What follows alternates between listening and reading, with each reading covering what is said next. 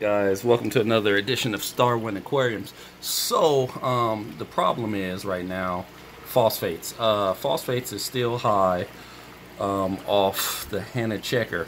So I just bought some phosphate E because, well, I'll do that for now, even though I could have got the actual lanthanum chloride, but it was going to kind of take a while to get it on Amazon because obviously Ace Hardware around my house doesn't sell the stuff for some reason, or any phosphate remover. So I went with the phosphate E. Just dosed about a cap and a half in there, and that's about, it says half a cap per 20 gallons. So I would estimate, without the rocks and the sand, it's about 60 gallons of water total, and I didn't want to shock these corals. And if you read my story before, that why these corals are crap, because I bought it from a vendor and I'm still having a PayPal case on that. So today we're going to talk about my return pump. Now, I've had these for a year at least, never cleaned it.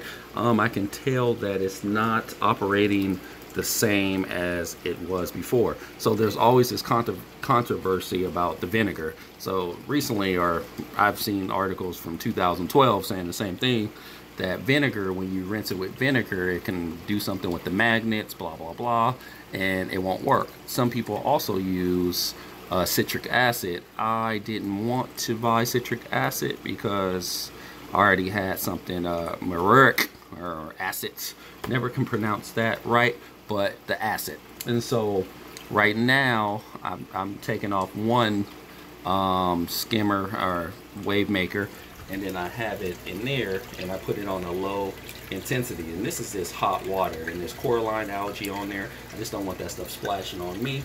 Then I'm going to turn this one down with the controller, turn the pump all the way to slow, and push the speed all the way down so it won't be crazy. So taking off this crazy magnet, and so because the pump, oh baby.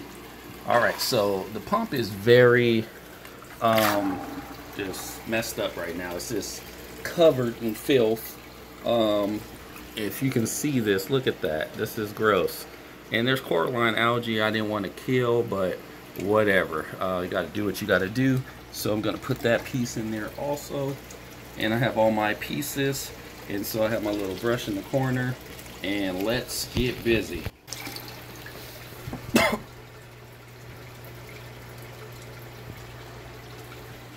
Just keeping it in there for a while. Then you can just scrub it off.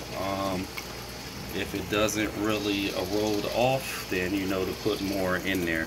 But I'm gonna probably leave it in there for the good 10-15 minutes as someone suggested. And if it doesn't erode it off right away, then you soak it. Alrighty, so after some time, about 14 minutes actually, I can see that it looks a little bit cleaner. But then we just have to scrub it down.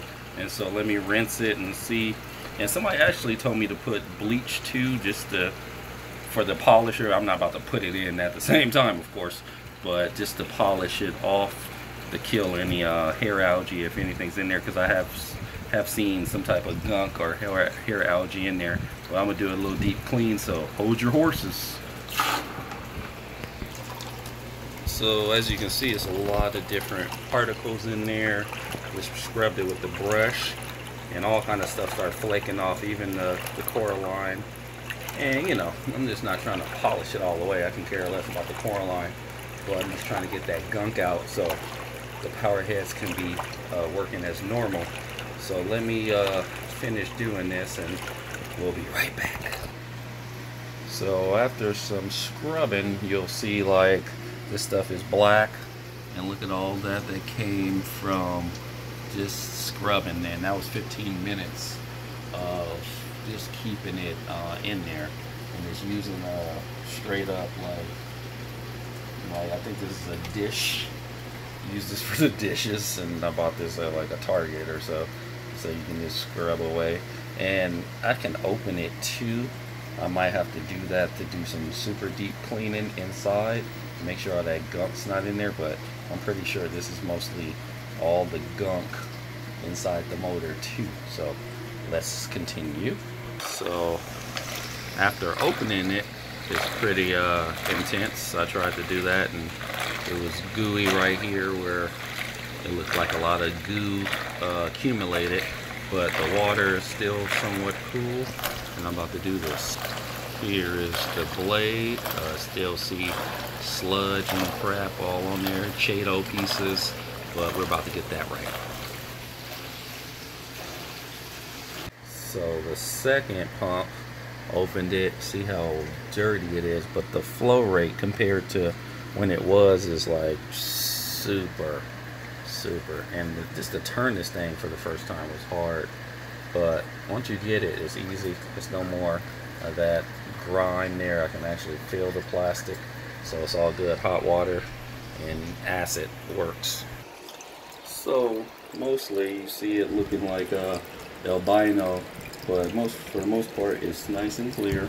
It looks newer than before, way newer, because even though there's patches on there, either they'll grow back or they'll die, but there is a little bit of black that I didn't see in the front part, but I'm pretty sure it's gonna die off, so I'm not tripping. But thanks guys for watching. Peace out.